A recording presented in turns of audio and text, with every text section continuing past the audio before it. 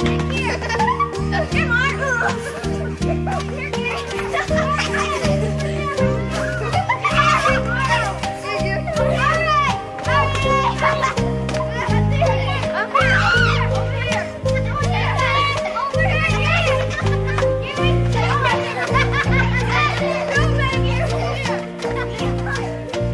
schoolhouse stands decaying in our sleepy little town. An epitaph to freedom, it too is crumbling down. 1 year ago, September, that's when we got the word our school would not reopen. Our protests went unheard.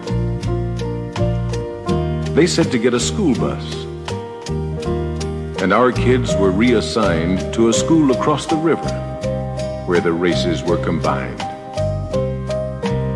We all thought this was stupid for a little town so small. We only had one schoolhouse where the kids went one and all.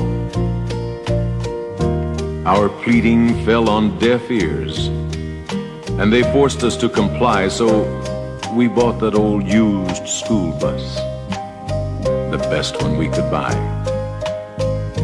At 6 o'clock each morning, the little kids would load and cross that muddy river, 12 miles up the road.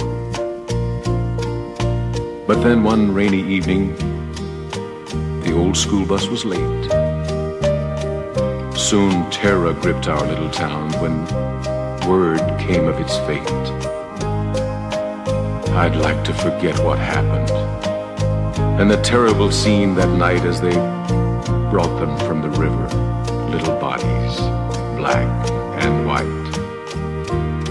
As they dragged that ancient school bus from the water in the rain, and as the mud began to wash away, these words burned into my brain.